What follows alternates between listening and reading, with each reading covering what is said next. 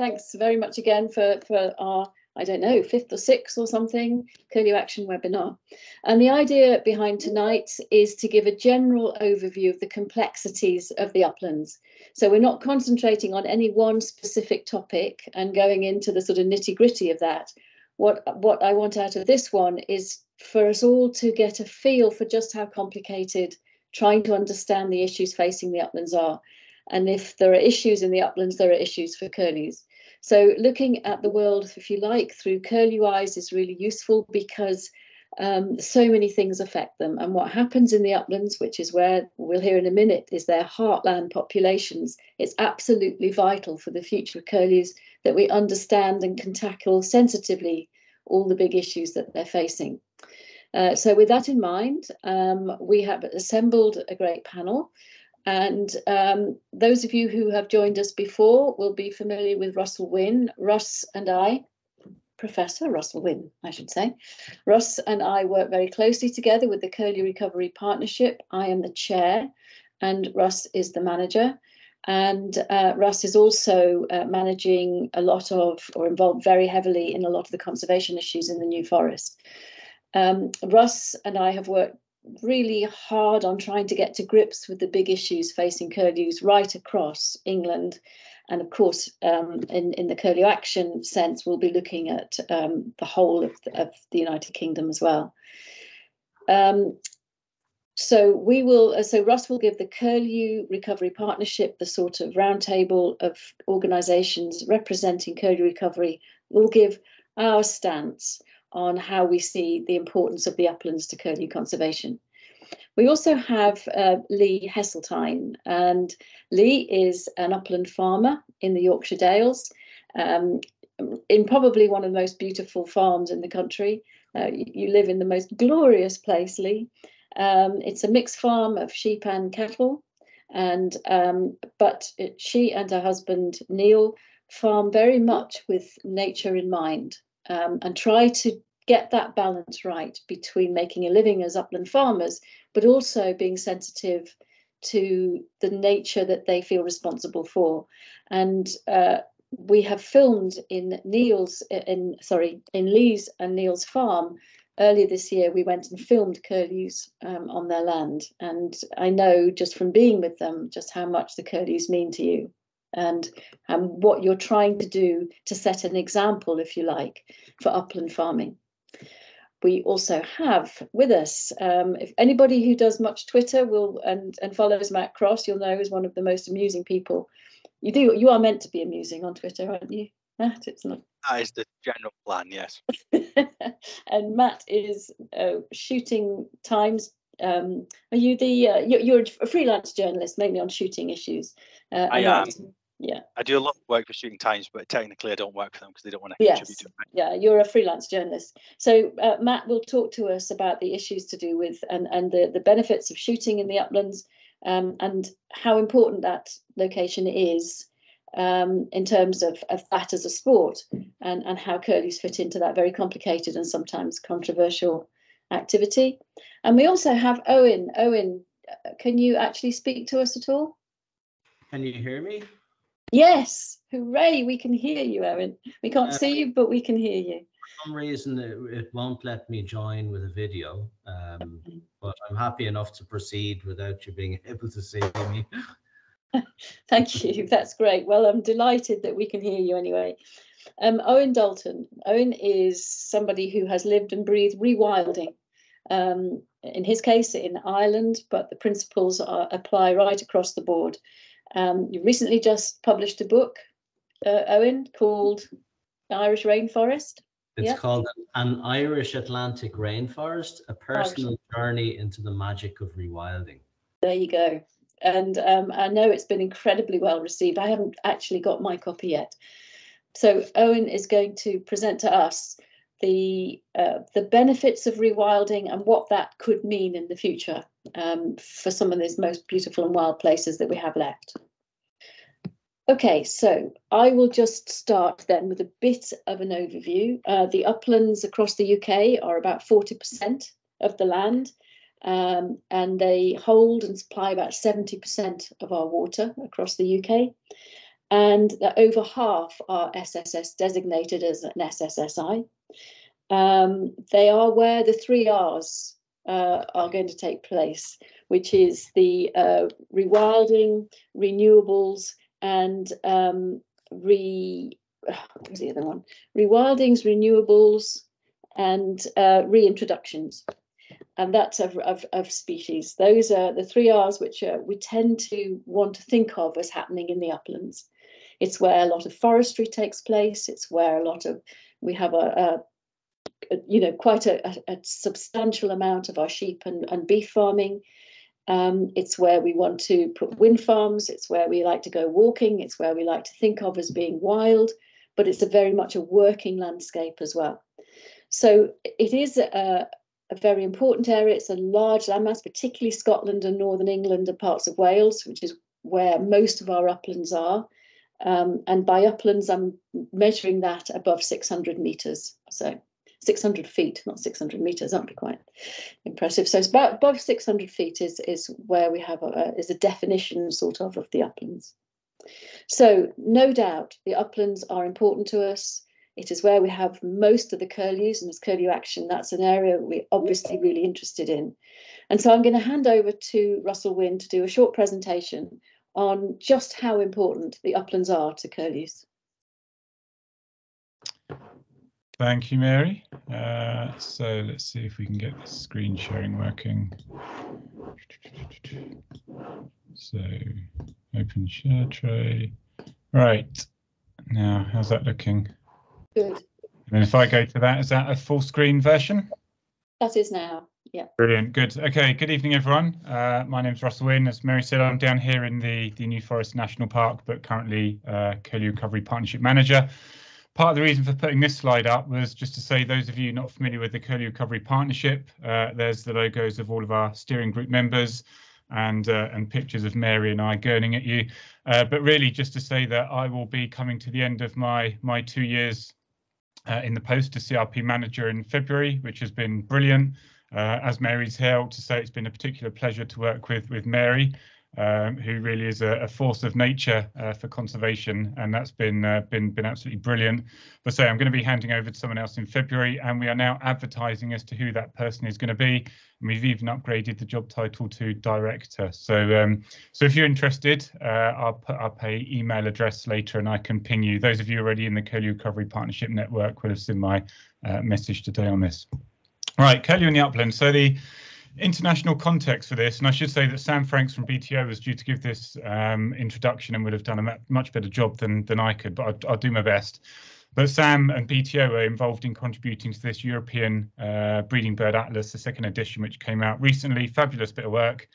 And this is the Eurasian curlew model breeding distribution for Europe. And basically, the darker the green, the more curlews there are. And what this shows is that at the scale of Europe, the uplands of England in particular, but also some areas of Scotland, they really come out with those dark green colours as one of 3 hotspots. The others are in Finland, particularly central Finland, and the other, perhaps surprisingly, is in the northern part of the Netherlands and in northwest Germany. And it's quite interesting because we have a particular view of what habitat curlews like. And if you look at the images I just dragged off of Google Maps, the satellite view. So you look at the Yorkshire Dales, the sort of terrain that Lee will be familiar with in terms of farming, and the sorts of driven grouse moor, the sort of pockmark appearance where there's been heather burning taking place to support driven grouse shooting that Matt will be familiar with. That's the kind of habitat that many of our curlews in England like to occupy. So the moorland and the moorland fringe and the farmland in-by type habitat.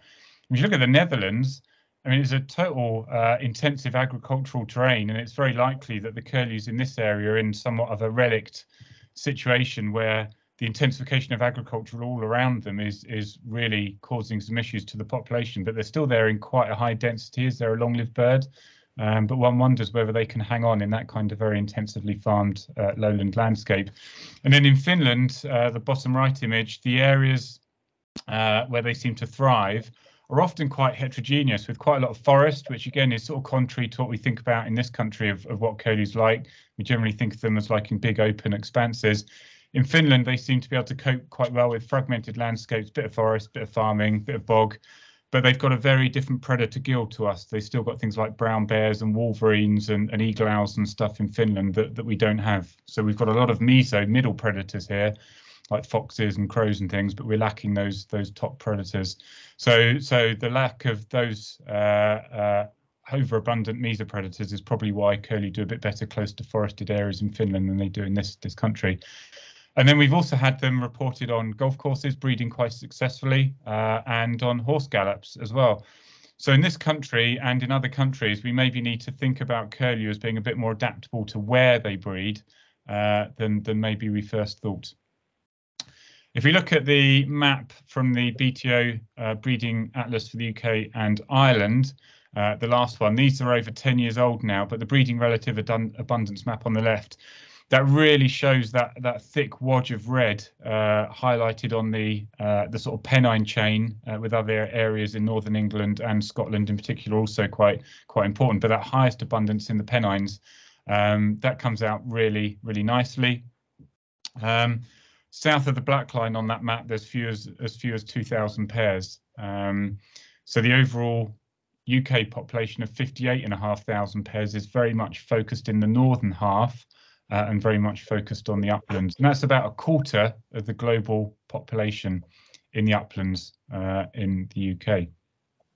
About half of those breeding in England, max about 25,000 pairs, we think, because the population has declined since the last atlas. And I say over 90% of those in the Pennine chain. I think one of the things that's significant to think about tonight is that individual upland landowners, some of the larger estates, can hold 1% or more of England's breeding curlews, so something in the region of 250 breeding pairs. So a single landowner can have 1% or more of England's breeding curlews, and we hold about a quarter of the world population. So that's just something to think about. The UK breeding population is not in good shape. It's halved over the last couple of decades, with productivity a key issue. And I've said this before, and I say it again, the work from Graham Appleton coming up with a figure of needing 10,000 more curlew chicks per year to get to fledging in the UK to just break even and stabilise the population is what we need to keep in mind. We need national scale action that's only going to be delivered through national scale policy to really turn it around for curlews in this country.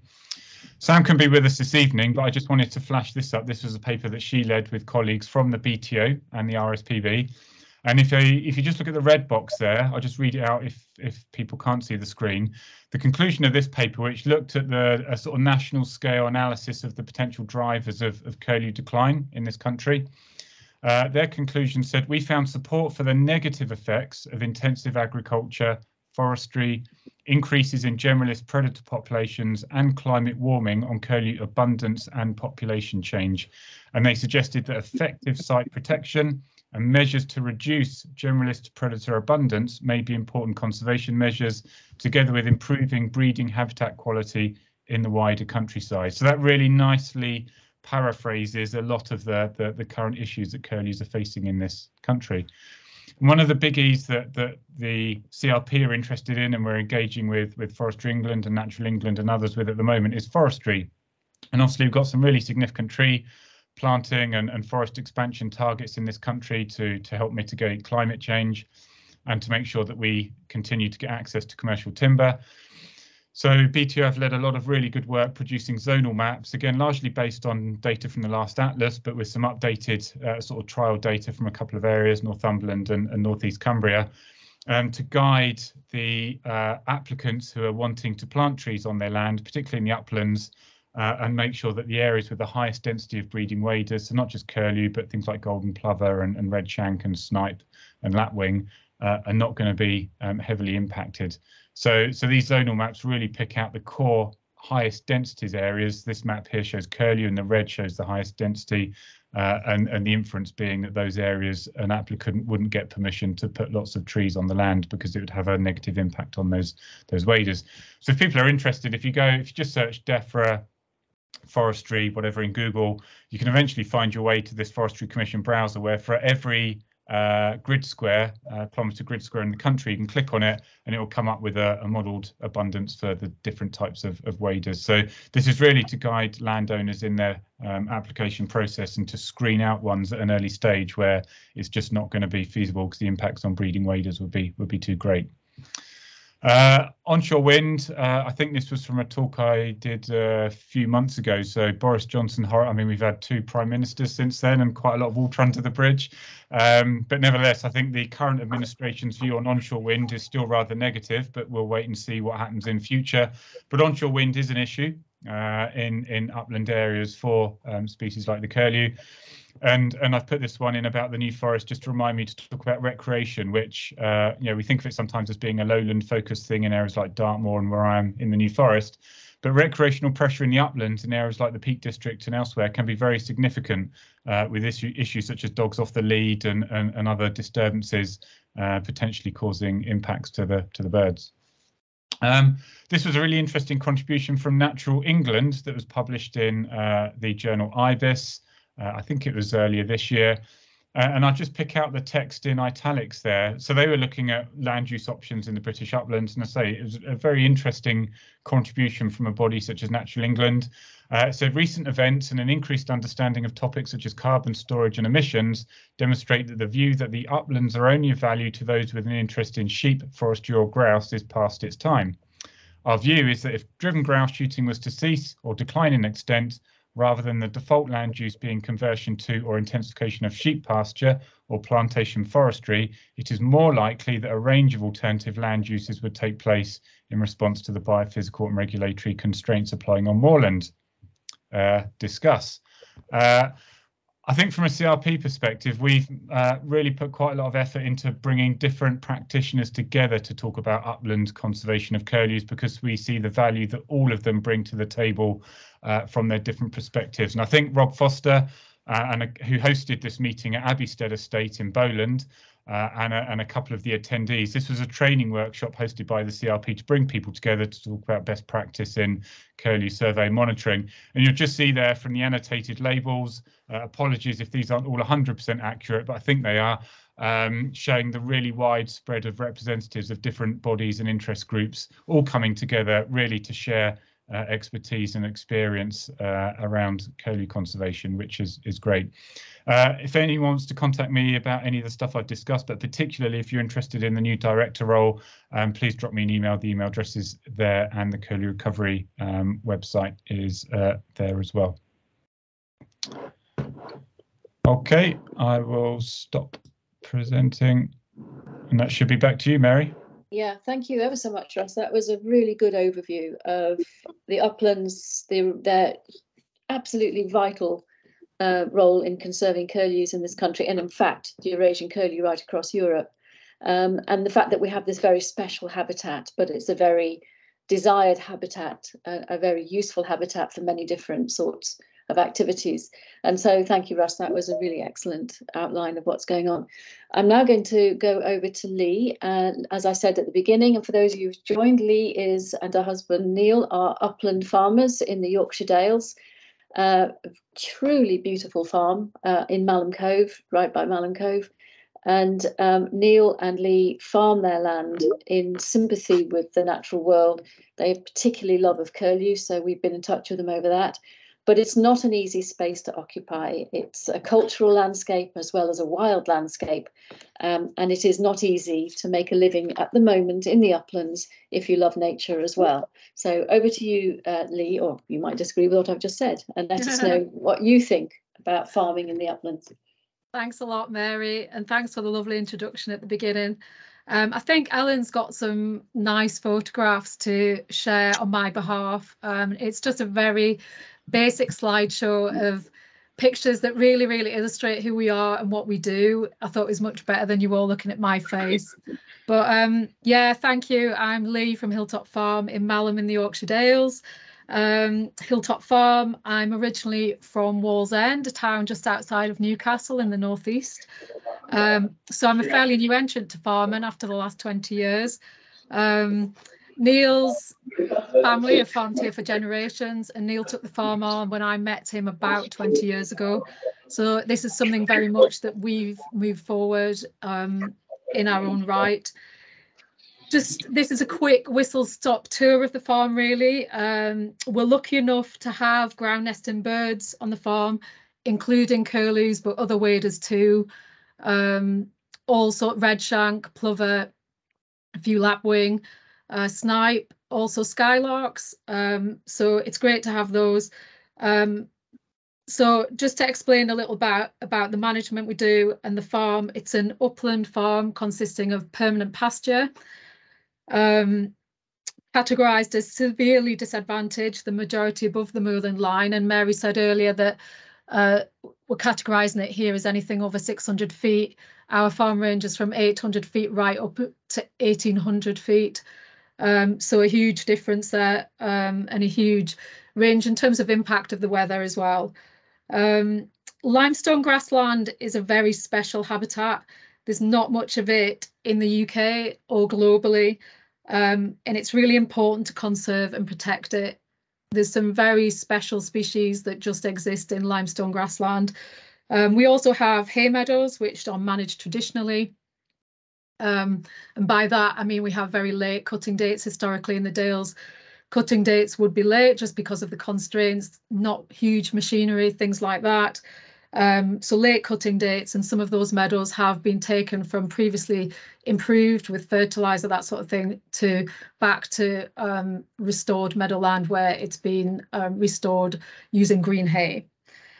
In the past, I think I have to be honest and say the farm didn't always look like this. I won't dwell too much on that just because of the constraints of time, but it's fair to say there was a lot of pressure on the land due to us having too many sheep, about 800 sheep at that time.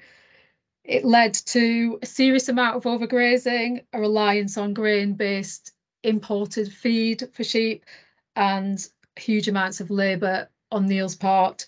None of that was sustainable environmentally, financially, or mentally for us.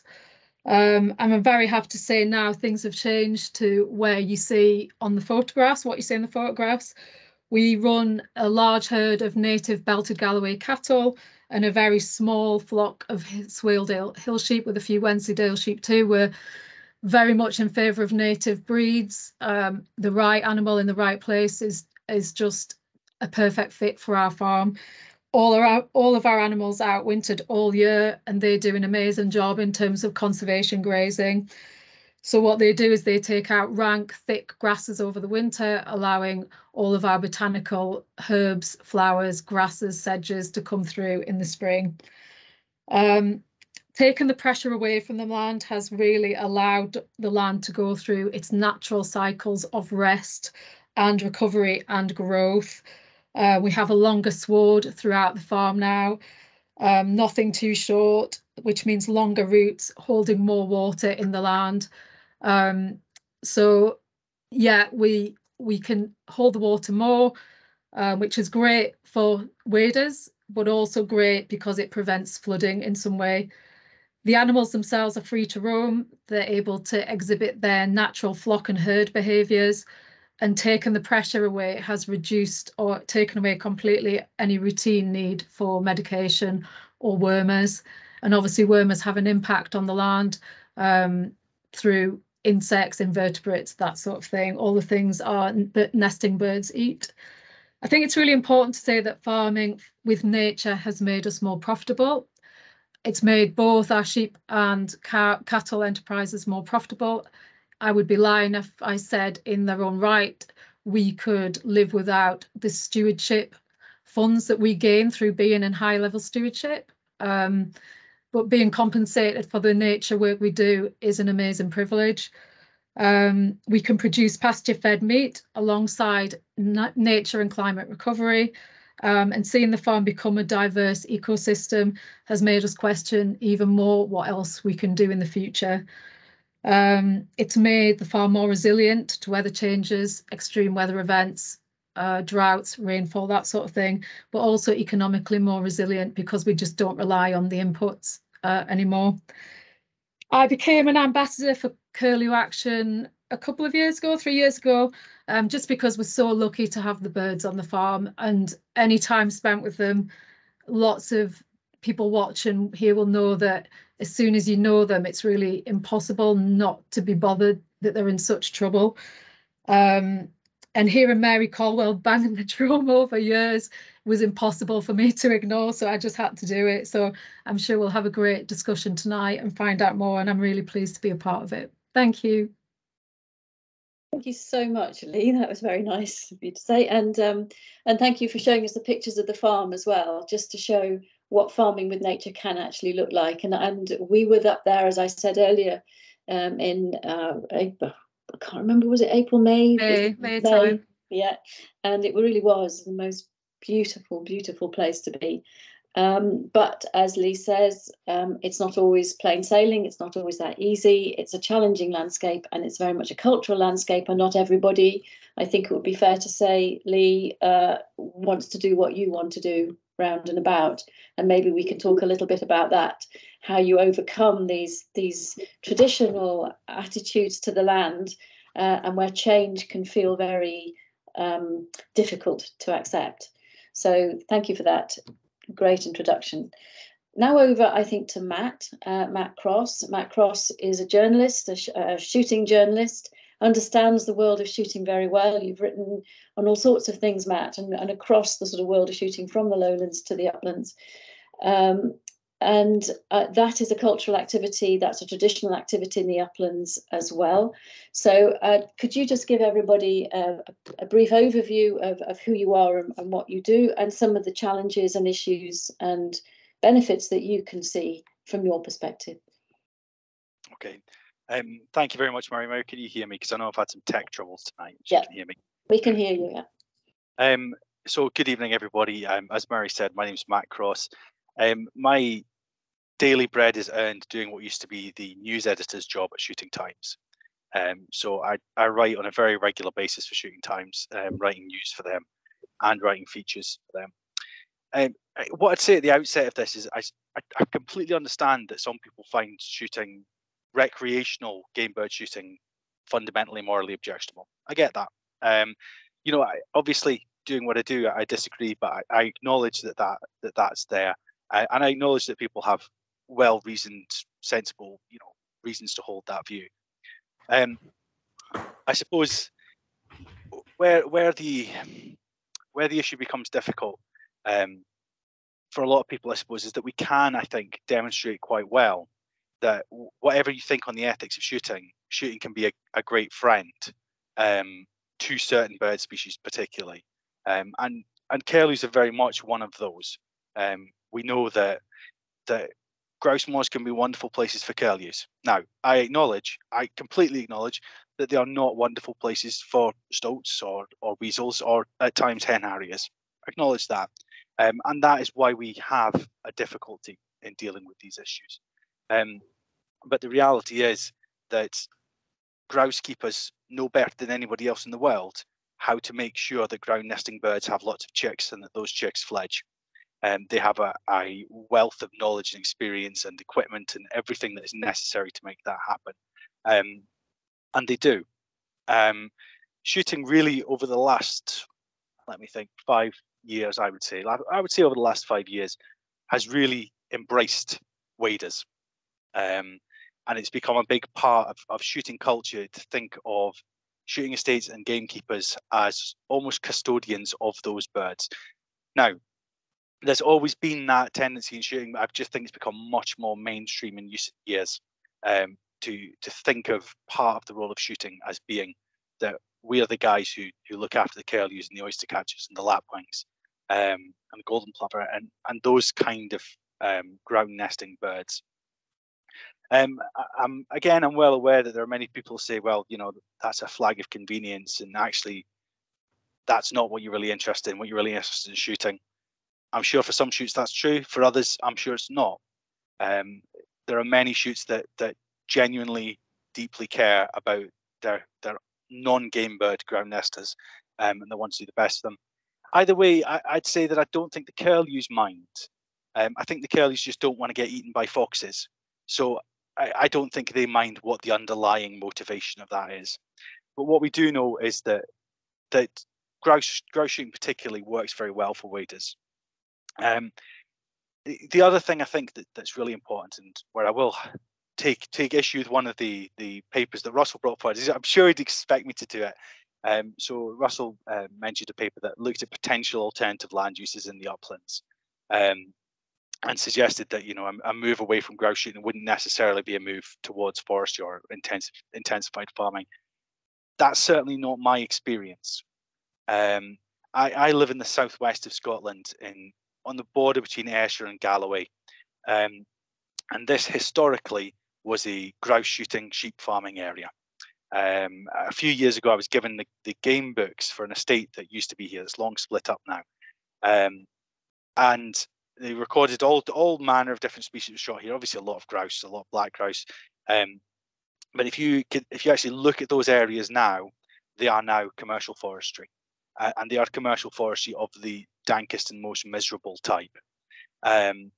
So my own experience, and I'd say the experience of this community, is that one of the really valuable roles of shooting is that shooting holds at bay what I would say are much more exploitative and damaging land uses.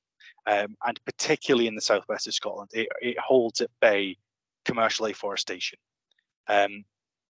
So I think it's valuable, it's important. It puts a really highly skilled, well-trained predator control workforce into the countryside, which we know is beneficial, done right, is beneficial to curlews. The guy who just pops a few foxes every now and then probably isn't doing much good for anything, but concerted, well-organized predator control, we know, is beneficial to curlews. And that's one of the things that shooting can deliver in our countryside.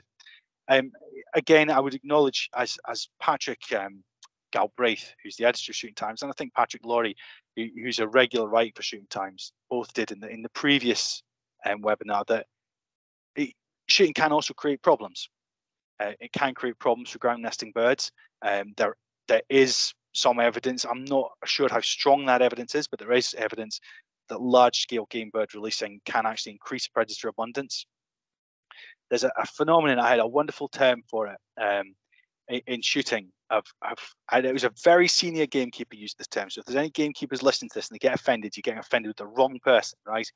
But they talked about what they called the wheat donkey phenomenon, which is where gamekeepers, instead of doing the traditional wide set of roles of a gamekeeper, which would involve habitat management and predator control and all those things, essentially their job was to shift bags of wheat around, put lots of birds down, shift bags of wheat around to feed those birds. Where shooting is conducted in that way, it is probably a net negative for ground nesting birds and for biodiversity more generally. But when it's conducted well, then I've little doubt that it is a net positive, particularly for ground nesting birds and overall for biodiversity.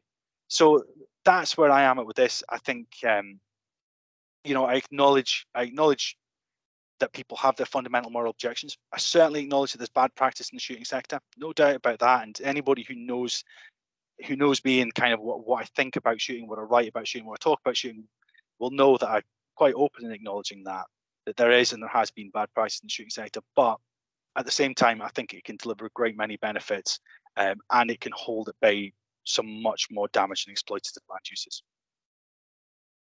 Thank you very much, Matt. Really appreciate your openness and your willingness to talk, and your always admired very much your ability to present the issues with good humour and with respect for everybody. And I think that's what Curlew Action is absolutely about. We want to have these discussions, we want to have them openly, and we want to have them respectfully. And you can disagree with someone and not be abusive towards them. And I think hopefully we'll see more and more of a shift to this much more open discussion about the very many different sorts of people that live in this country and the many different sorts of activities we undergo. And we look honestly at the costs and benefits. And I think that's where we want to be. And I think hopefully that's where the discussions will go in the future. So thank you, Matt. And that was very interesting. And then finally, our pictureless but wonderful contributor, Owen Dalton. Owen, you're still there. You haven't disappeared into the ether since I hope I am. Can you hear me? Yeah, excellent. So for those of you who joined late, Owen is a rewilding expert. He lives and breathes rewilding. For 15 years, he's rewilded his patch of Ireland. He knows the issues, he understands the pros and cons, what this means, what the consequences are, and what can happen if we rewild. And so over to you, Owen, I think, to give us your version of what you mean. It's, to me, rewilding is such an elastic term. I never quite know what it means. I can kind of get a feeling for it, but I think everybody who probably answers that question has a slightly different take on it. So over to you, I think, for you to tell us what you mean by rewilding and what you think the relationship is between rewilding and ground nesting birds like curlews. Thanks very much, Mary, and thanks to everybody else for your really interesting presentations and talks. Really fascinating. So yeah, I've been, as Mary said, I've been part rewilding my farm and part high nature value farming for the last 14 years. I have a small herd of Dexter cattle. I think it's true that there's a lot of elasticity, as Mary says, in how people define rewilding, but I think most people who are advocates of rewilding would agree that it's essentially an approach that instead of trying to manage land intensively and to manage habitats and wild species as more traditional forms of conservation have sought to do, it's more about re-equilibrating ecosystems in such a way that they move closer to being able to regulate themselves. And if we think about it, if we zoom out in a time, in a temporal sense, it's very plain that nature managed perfectly well to manage itself for hundreds of millions of years before people came along and said, well, we have to put native breeds of cattle in here to do this, and we have to shoot those to do that, and we have to do this, that, and the other, and tweak habitats this way and that way, and have continual human intervention. For hundreds of millions of years, nature got on perfectly well without any of that. In fact, the problems for nature really began, if we're perfectly honest, when people arrived and started managing landscapes.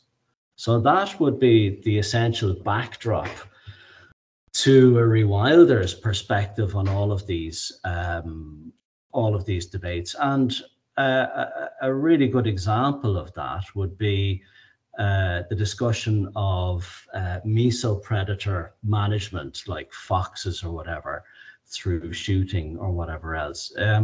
I mean, we have to ask ourselves, for a start, why are fox populations so high? I mean, I've been told, I have heard, now I don't have any, documentary evidence for this, but I've heard that fox populations are estimated to be around 20 times higher in Ireland, now I'm speaking, than what they would naturally be before people started farming and so on. And the reason why, there's a range of reasons why fox populations are so unnaturally high, but it all boils down to total dysfunction, ecological dysfunction within the landscape. So you've got a range of factors. The first thing is that, mesopredator release is a well-known effect of removing larger predators from the landscape, as we have done everywhere throughout the UK and Ireland. So we've gotten rid of lynx, wolves, bears, everything that would naturally control and large, certainly in Ireland, most of the large flying predators have been extinct for a long time. Now, some of them have been reintroduced, like white-tailed eagles and golden eagles, but that they haven't been around for long, and their numbers are limited. So on top of mesopredator release as a result of a lack of larger predators, you can add the fact that the hills are constantly littered with sheep, from sheep dying on the mountain, to afterbirth in lambing season, to the ability to clean up sheep nuts that have been spilt, to predating pheasants, which are released for shooting into the landscape. And all of these things added together mean, as I said, a fox population that's 20 times its natural density. So, you know, from my point of view, it's insane to be talking about, you know, how we treat the symptoms of the problem without directly looking at what's causing the problem itself, which is landscapes which are completely dysfunctional ecologically.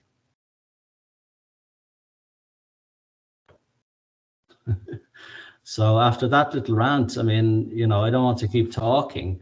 That would be a rewilder's perspective on this, though, you know, which is that, you know, we really need to, I mean, I think, you know, as a rewilder, I certainly am aware of the need for high nature value farming and the need to embrace the shooting community as well.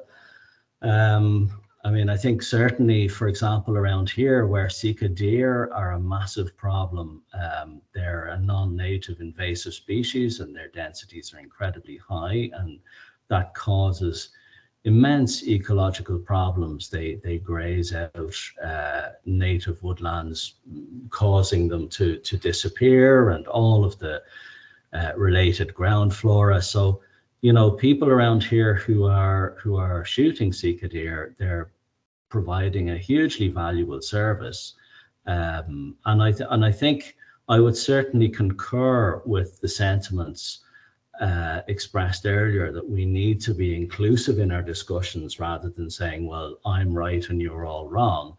I think we need we all have things we can learn from each other, but I would be unapologetic in arguing that, from my own perspective, that we need to be moving towards wilder ecosystems that regulate themselves and function autonomously without the need for continual management by people. And just to add to that, as a general principle, I would have issues with the idea of focusing conservation on one species, whether it's curlew or whatever else. I think it's essential that we move away from thinking in those terms towards thinking in ecosystem terms, because, you know, ecological collapse and biodiversity loss isn't just affecting, it's affecting species across the board. And we really need to be thinking of what we can do to reverse all of that rather than focusing on one species. So if anybody would like to ask me or anything, I mean, maybe I've said enough, but I'm not sure. That's fine, Owen. Thank you ever so much. That's a really good overview of your perspective. And I think your perspective of rewilding will chime with many people. I suppose at one extreme, it's just let nature get on with it and we'll just withdraw and we've have no right to sort of be in it and manage it in any way. And then there's a whole list of grey areas down that are not as extreme. I mean, I don't think rewilding is about people having no right to be in it or that people should be put out. I would absolutely dispute that. Right. And I think, and it's not, nor is it about walking away and just simply walking away and letting nature get on with it. I think we need to intervene to undo some of the effects of actions, human impacts in the past. So, for example, reintroducing lost species, controlling exotic species until ecosystems are able to do that for themselves. It's not about walking away, and it's not about pushing people out either. I think rewilding has amazing potential to re-engage rural communities and society in general with our landscapes and nature in general. Yeah, thanks, Owen. Completely understood. I was just making the point that there is a whole range of meaning that people put to rewilding. On the one extreme, that it is the sort of keep people out and let nature do its thing, and then it goes down in shades of grey to a much more managed landscape, but managing it for biodiversity, and that's also been called rewilding. So as we've said before, it's quite a flexible plastic term. And I'd like to so thanks for that explanation, and just to give us a sense of the changes that you've seen in the land that you have rewilded. So when I came here, there was a forest that had developed over much of the farm through the fact that the farm hadn't been used. So it wasn't grazed for, as I later found out, around a century before I came, and that had allowed a wild native forest to develop naturally through natural regeneration and self-seeding of the trees and all of the associated biodiversity. Now, unfortunately, for the last 10 or 20 years before I came, that process had been completely interrupted and blocked by the arrival of high numbers of feral goats and sika deer in the area, which was allowing invasive species, including rhododendron, but a whole host of others, to start taking over. So I applied for a grant to fence out the herbivores, and in the meantime, I started removing the rhododendron, etc. And as a result, once the place was fenced, and between the end to overgrazing and me getting rid of the invasive plant species, the whole place has absolutely exploded with life. From naturally regenerating tree seedlings, which have since turned into forest where there was previously just grass, to other areas where I'm practicing more high nature value farming, where there's an amazing floral diversity and a huge influx of invertebrates and bird life and all the rest of it. So it's been really, it's been such a privilege to see all that happen. Okay, great, thank you. So I think we've got from the speakers that we've heard a real sense of the different uses of the uplands and the way that nature kind of fits into it, the way that we've got used to nature fitting into it. And I take Owen's point exactly, that just to see everything through the eyes of one species distorts the big picture, because just to see things through the eyes of curlews, who don't particularly like trees because they have predators in them, could be seen as being a sort of anti-rewilding species, if you like. And maybe if Britain was much more rewilded, there'd be far fewer curlews left.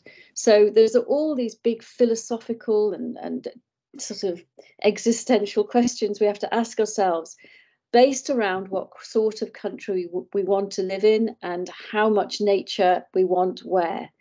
And so I'm going to ask, first of all, Lee, do you see yourself as a rewilder, given that you are adding nature to the Yorkshire Dales?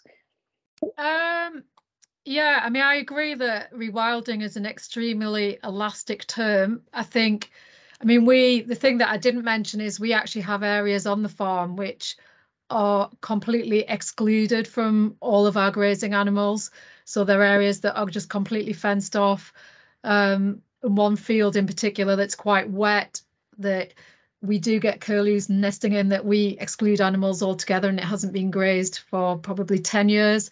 And an area next to that hasn't been grazed for 15 years. And I actually think that's really important, in the sense that we need lots and lots of microhabitats and a mosaic of different things to appeal to different species. I think going forward, that might be something that we do slightly more of. We don't have a huge amount of trees in our area of the uplands. Our soil depth on limestone is pretty minimal. We get more scrub growing than, say, landscape trees. And I think it would be good for us to trial out more areas that have freedom, where nature can completely express itself. And I think nature-friendly farming or nature-led farming, high nature value farming, I think the thing for us was putting the brakes on and slowing things down and taking all the pressure out. And that was the thing that we've really tried to do, I guess, and work within natural processes rather than against natural processes, and carry the stock over winter. We can feed from our own grass up on the hills and not, do the thing which we used to do, which was buy in feeds and feed stuff and have too many animals on the farm. So working within natural processes, I don't think that's necessarily a form of rewilding, but it's a mindset that has led us into areas of removed and restricted grazing, I would say. And the areas that we have where we have restricted grazing are amazing. And do you think you'd still have curlews if you had a lot more of that land, Lee? I think we probably would, because I just don't think the seed bank is still there for trees for us. I think we would get a little bit of natural regen, but I don't think we'd get trees at scale. And I think if we want, I've been really vocal about, we have a very active tree planting environment group in our village, and I've really been reticent to engage in any major tree planting or landscape scale planting, simply because I think for waders in this particular location where I feel the farm is very important to them, I don't know that it would be a positive thing for them at the moment. But I think there's lots of ways of looking at the health of the farm in terms of the carbon that's been sequestered, all of those things. We don't know enough about that yet to know that trees are the absolute thing. And trees are great for biodiversity. They're great for lots and lots of things. But I feel a lot of tree planting at scale is done at the minute to mitigate carbon outputs, and not enough of it is about nature-led recovery. I feel sometimes nature gets lost in the climate recovery argument. Thank you, Lee. Matt, over to you for a comment on what you've heard from Owen and just from Lee there. Would you see that shooting could be part of the rewilding process and still give us the benefits of the ground nesting birds? How do you see that? They're almost, in some ways, they seem to be at odds with each other, but is that a confusing picture? No, I think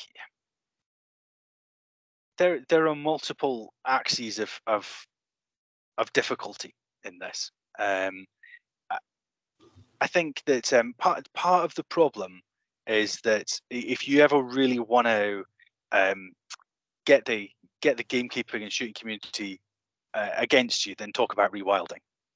Okay, and no offense to Owen at all, but it is a very divisive term. It's not a divisive term. It's a term that is going to turn a large section of that community radically off anything you're proposing. Okay, so the terminology in itself is really important, and we have to be careful about how we talk about these things. I think,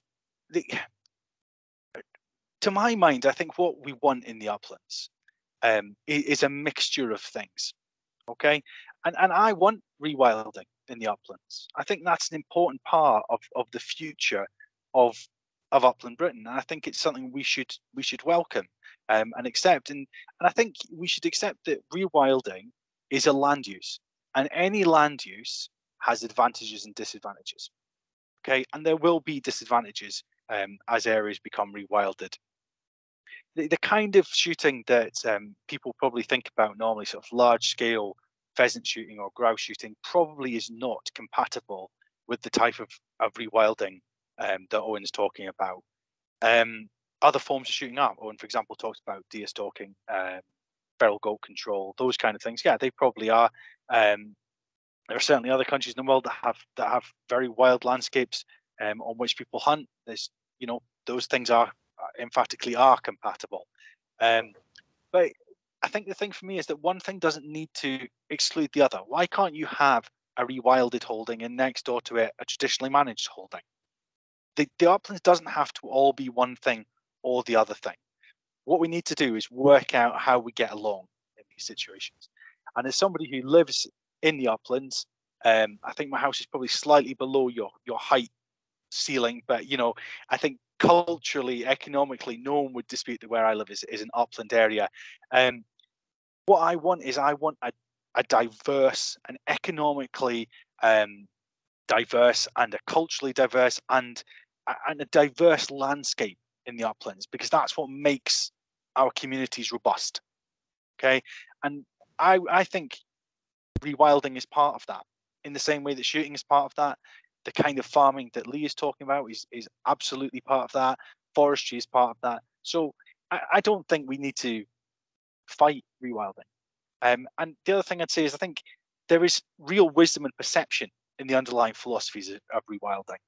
I think that the rewilding movement has struck on something about the kind of endless cycle of single species conservation and how there could be a different way of doing things. I think we have to acknowledge the wisdom and the perception that idea has brought to us. And the other thing is that truly wild landscapes are wonderful. They are wonderful things. About 2 weeks ago, I was in Estonia, the national park in Estonia, with a beautiful, actually rewilded landscape, a landscape that at one time was exploited commercially. That commercial exploitation has been dialed back and it's rewilded. What a wonderful place. Why wouldn't we want that? But what we need to do is work out how we all rub along, okay, and acknowledge the kind of value that different philosophies and different land uses bring, and work out how we sort of sit next to each other and we don't try and chase each other out. That's my take on rewilding. Is there's definite perception, there's definite wisdom there, and it is definitely part of how I would like to see this area that I live in and which my family grew up in, how I would like to see it develop. It's part of it. Is it the complete solution? Do I want the entirety of Britain's uplands rewilded? No, I don't. But it is part of how we can move forward. Great, thank you very much, Matt. Russ, this is the question that you and I have struggled with so much, isn't it? The management of the uplands and all these different ways, farming to grow food, the uplands as a place for leisure and shooting, the uplands as a place to plant trees, for sort of commercial forestry, all these different land uses that we've been hearing in and out about that. You and I have struggled with this quite a lot to know, as the Curlew, from a Curlew perspective, how they fit into this and how Curlews can be part of a richer future, but we may have to say, actually, we may have to have fewer of them in the future if we want a much more rewilded, if you like, landscape. Yeah, I mean, we're getting into the meat of a really interesting conversation now, which is great. Just to pick up on a couple of things. So there are national differences. So I think Matt picked up quite rightly, the paper that was presented by Natural England on future use of the uplands. I mean, I personally raised an eyebrow when I read that paper, and I know very well that Patrick Laurie and others just the other side of the border would have a very different perspective on the world. So there are differences in terms of policy and perspective in different nations, even in different regions. And I think one of the key things I want to get across here is there's a difference in timescale. Curlews across much of this country are on life support.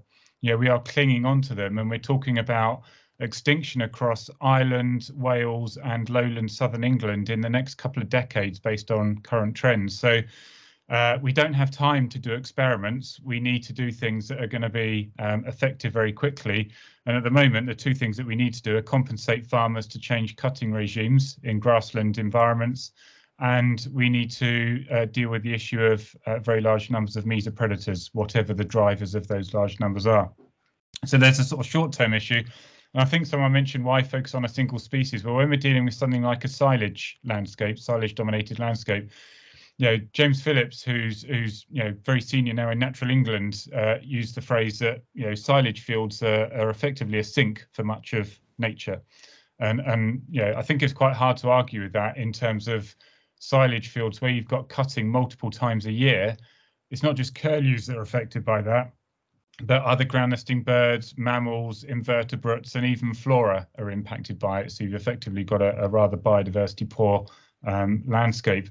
So having something like a curlew as a totemic species that has cultural significance as well as scientific and just data significance is really important to try and get across some short-term actions in terms of policy and agri-environment schemes, which are very dull. But the only way we're going to turn it around for nature at the scale that's required across much of this country is going to be around agri-environment policy. And so it just gives us a hook to hang things off. It's quite hard to hang it off of a habitat or an invertebrate that no one's ever heard of, whereas curlew has real significance across the country. And then in terms of the question that Mary's really posed, which is, you know, from a CRP perspective, how many curlews would we accept in this country in 10, 50, 100 years? And that is a discussion that from a CRP perspective, we haven't really had yet. We are going to have a round table in January to start talking about this issue because it's very pertinent to the one around forestry. Yeah, if we meet our tree planting targets, we will have less curlews. That is inevitable. We'll have less breeding waders. There is going to be some impact on breeding waders, even if that tree planting is done as sensitively as possible. It's just inevitable that there will be an impact. We've got to remember that we only have, I think, 10 to 15% woodland cover in the UK at the minute. If we go back to the period where human intervention was least and the climate was most similar to what it is now, albeit changing, that was towards the latter stages of the last ice age and the start of the current sort of Holocene period a few thousand years ago. You know, current science suggests we would have had a lot more tree cover. Pretty much all of the lowlands would have been covered in forest and much of the uplands as well. So if we're talking about true rewilding, that is the climax vegetation that a lot of this country would have been in before human intervention at a significant level. So if we want to get back to that, then most of the country would be covered in trees and we'd have hardly any breeding waders or other ground nesting birds. That's not realistic, but that's the sort of end member that we've got to think about. And at the moment, we've got tree planting targets, which are very incrementally going to be getting us back towards that sort of level of woodland cover. And then it comes back to this interplay. There's a thing in the comments that if you have a rewilded landscape, it's going to take time to get back the balance of predators. And at the moment, we've got an abundance, an overabundance of mesopredators and not enough of the apex predators. And that's not going to come along quickly. That's going to potentially take decades to get that balance back. And in the meantime, we just don't have decades for species like curlew. So I think that time scale, there's a short term putting in the sticking plasters just to keep things like curlew across large swathes of the country and using it as a totem for other species in what is dominantly managed landscape. And then there's a long-term aspiration, which is, do we want to get back to a much higher percentage of woodland cover in this country? Thank you. That's so there's a short, medium and long-term perspective in all of this, which is why our discussion is we've barely touched the surface this evening. Obviously, all we've managed to do with the speakers is just give specific is to give a flavour of the complexity of what we're facing. Owen, we can't see you, so you kind of in the background there. Do you want to come back on anything anyone said? Well, again, I mean, there'd be so much to say. Really interesting points from everybody who spoke. I mean, I'd wholeheartedly agree with the idea that, rewilding for a start, it shouldn't, I don't feel it should be imposed on anybody. I mean, certainly within an Irish context, I think it's really important to get across the idea that it should be a choice that's given to farmers or other landowners rather than anything that's imposed on people. And I think the way that we can do that is by changing the farm subsidies criteria to allow rewilding become an option for being paid to continue to be paid farm payments without farming land. But as I say, emphasizing the word option, I think it's really important that it's something that's available to people rather than forced on them. I mean, I live in a rural community myself, and I totally agree that what we should be looking at here is a whole diversity of approaches that include high nature value farming. I think you know, one of the really common misconceptions, maybe that Russ kind of touched on there, is the idea that rewilding is about going back to some kind of a previous state. It's really not about that. It's about going forward to a new situation in which nature, in which people take the brakes off nature once again and allow natural processes to start playing out without being compromised by human activities. So the idea that rewilding means just going back to an almost totally wooded landscape isn't true. It means going forward to all sorts of different types of habitats. And I think it's worth asking ourselves here, you know, how did curlew survive before people came along? Like, I'm sure that if you go back to the Eemian, the last interglacial period, I'm sure there were plenty of curlews in Britain and Ireland, but there were no people to kind of shoot foxes or kind of graze habitats to exactly the right level or anything else. But the curlews got on probably far better than they are now. So these are the kind of questions that we need to be asking ourselves. We need to be saying, okay, is it, you know, how do we change the whole paradigm here so that not just curlews, but all of the many thousands of other species that we're losing, that we're hemorrhaging, that that populations start to stabilize and that ecosystems start to become healthy and functional again. Yeah, but as others have said, in a way that doesn't exclude anybody or make people feel pushed out. It needs to be all happen in a very inclusive way, I think. Yeah, that's exactly right. So we've had a sense that the uplands this is where rewilding is really focusing in the uplands at the moment. It's where we want to put plantations so we get wood. It's where we want to grow some food. It's where we want to put our renewable energy. It's actually talked about as where we want to introduce a lot of the species that have been driven out of this country many centuries ago, like lynx and wildcats. The uplands are this great big space that feel big but are not, because they have so many uses and so many people wanting a piece of the pie. And I think if hopefully anything has come across tonight is just how complicated it is, but just how possible it is if we kind of put preconceptions aside and put divisions aside and say, what kind of Britain do we want to live in, and how do we work together to get the most nature, considering all the things that we expect from the land. I think that's a really useful sense to take away with us tonight. It's just what we're up against here. And it's things that Russ and I discuss all the time, and all the people in the Curlew Recovery Partnership and in Curlew Action. We think about these issues and how do we go forward? Because unless we take everybody with us, unless everybody agrees that we want to go forward with a richer future, there will be so many blockages on the way. It will slow us down. And so just to put differences aside and just focus on what binds us together, to me, is the most important thing. I think what we have to do now in the last quarter of an hour is go over to Roger, who's been compiling some amazingly good and interesting questions in the chat. Roger, can you start firing away? I can, absolutely. Actually, I was just thinking this very good old Persian expression, which is, there is a field beyond right and wrong, and meet me there.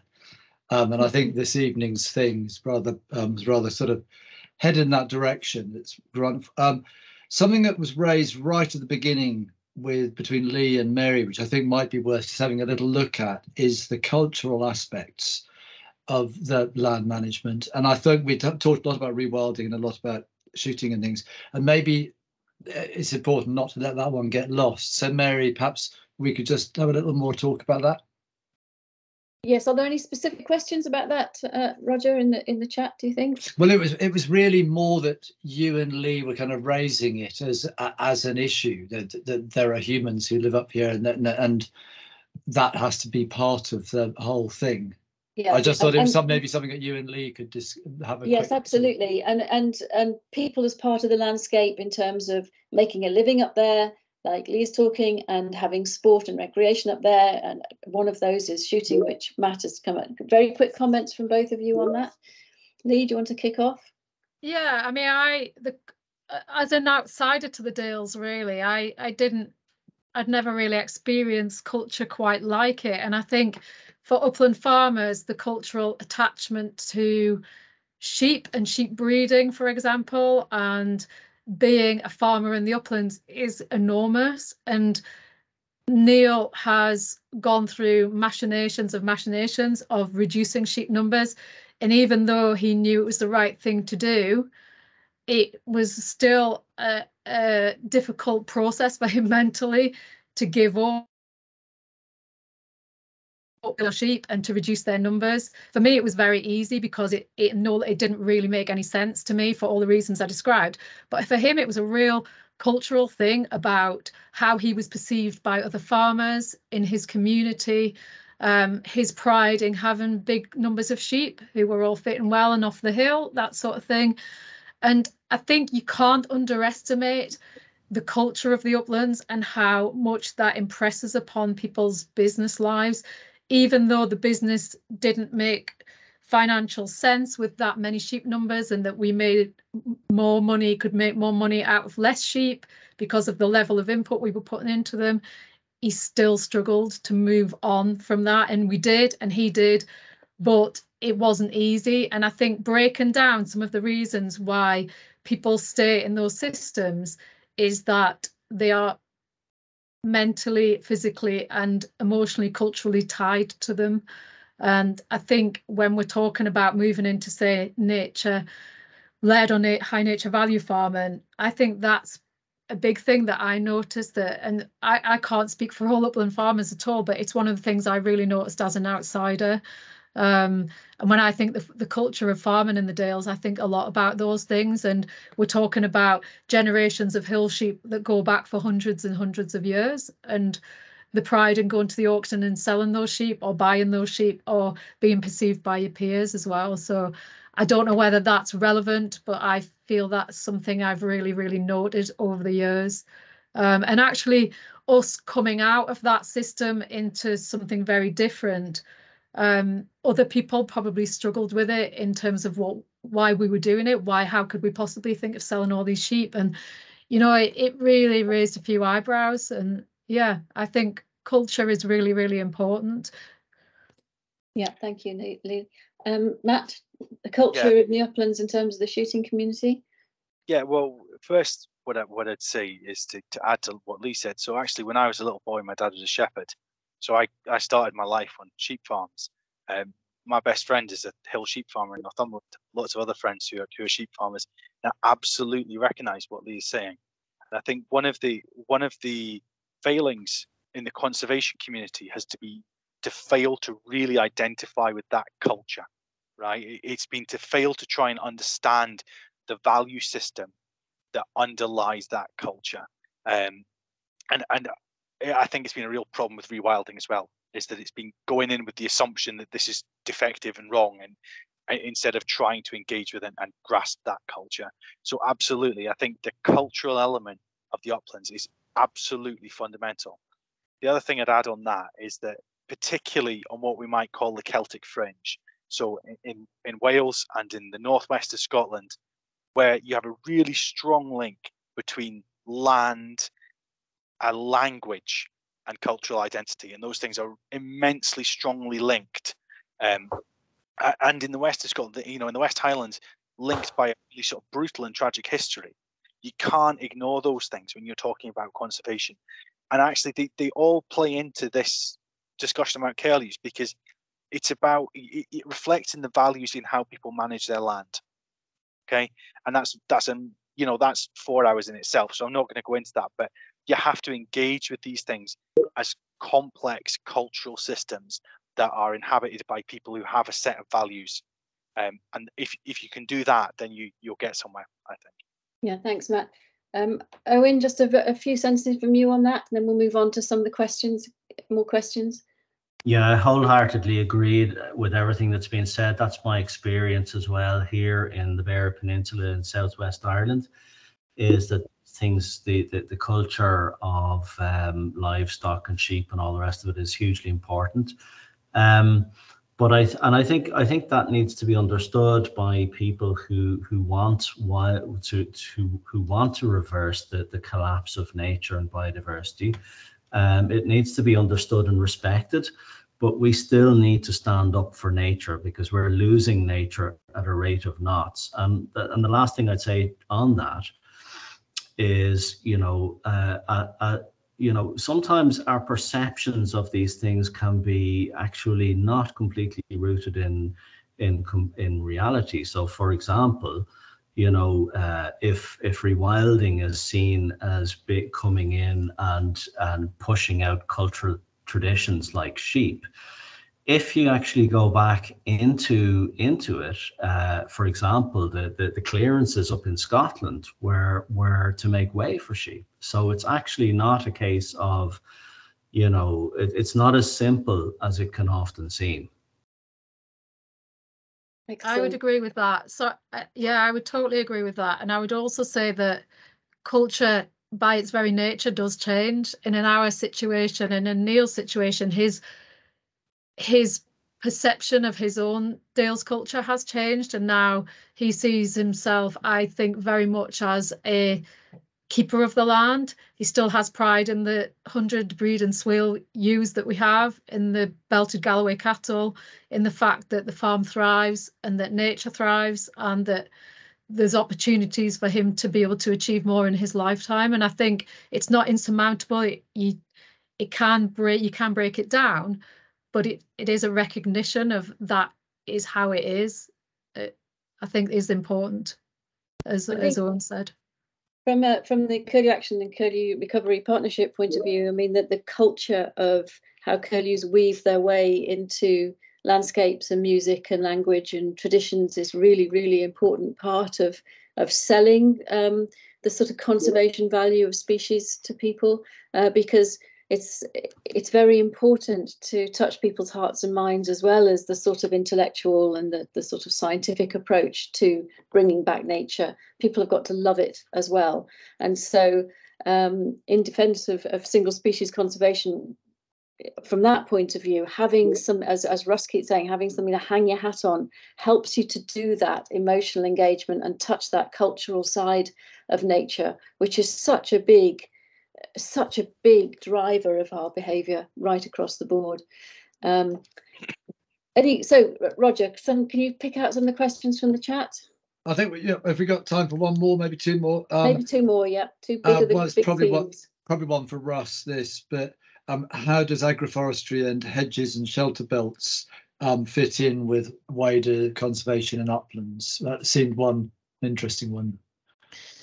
Yeah, good question. I mean, the science in this country suggests not very well, because generally, even within 500 to 1,000 metres away from any kind of wooded area, the breeding success of breeding waders goes down dramatically. So there's pretty good science to underpin that. But that's why I put up that photo at the start showing Finland and the landscape where we've probably got the biggest and highest density area of curlews left in the world, Eurasian curlews at least. Yeah, it's a very heterogeneous, very wooded landscape. And so then it comes down to what the predator guild is there. So it's not just about trees, it's about the interplay of trees, predators, the wider ecosystem, and then the ground nesting birds, particularly the breeding waders that sit within it. So at the moment, in the current situation where we are, then anything trees, any kind of cover for predators is bad, because predation is probably the #1 block on productivity on curlew and other breeding waders. That's not to say that won't always be the case in a more functional ecosystem, but that's where we are in this country right now. But that's different if you go to somewhere like Finland, which has also got good numbers of Eurasian curlew. Thank you. One more. Mm-hmm.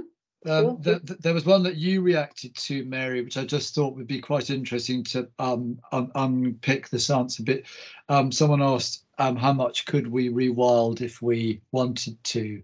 5%, 10%, 20%, and you put the figure out there. Maybe it's just quite interesting to say where that research came from. Yes, so yeah, there was a bit of a chat. I think it was Steve Carver in the chat, and I when I talked to Alistair Driver, or when Russ and I talked to Alistair Driver, he was saying that they're looking for around about 5 to 10% of rewilded land in terms of minimal impact, minimal management, but much wider, broader landscape than that, where management is definitely part of it. It was that sort of figure, I think, but. Owen, do you have any comment on how much you think we can stand, given that we have to grow food and do everything else as well? Well, what I'd say is that E.O. Wilson, the famous biologist who sadly passed away at the end of last year, estimated that we need to give around at least 50% of the planet, that's land and seas, over to wild nature, i.e. rewilding, if we are to save around 85% of existing species that we have left on planet Earth. So that even if we do that, even if we can manage somehow to rewild 50% of the planet, we're still going to lose 15% of what we have left. So that should be I think that should be our target. Now, I'm not saying that I think that should happen next week or next year. I think that should be a target that we have over the coming decades, and I think that it shouldn't be forced on anybody. To repeat what I said earlier, I think it needs to happen in a way that's fair, that rural communities and farmers, that they buy into it rather than feeling that it's imposed on them. So we have to find ways of making it attractive and financially feasible for farmers and other rural landowners and rural communities in general. Right. Thank you. Matt, you want to come in on that for a comment? Yeah, I suppose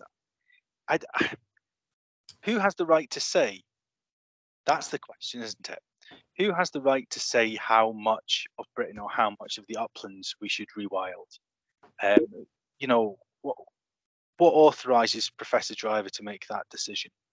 I think it's a conversation we need to have, but I'm very reluctant, very resistant to have anybody come along and say, we're going to rewild this much of where you live, so that's going to happen, mate. You know, that's a tone that I find very difficult to accept. I think if you want to know how much of the Yorkshire Dales you should rewild, well, have a chat with Lee.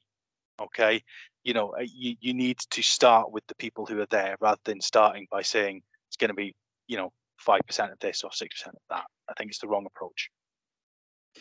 Well, we are out of time, and we're very good at finishing on time. It's now 8 o'clock, and I feel we've only just started to bring to the surface some of the most interesting issues in conservation actually at the moment.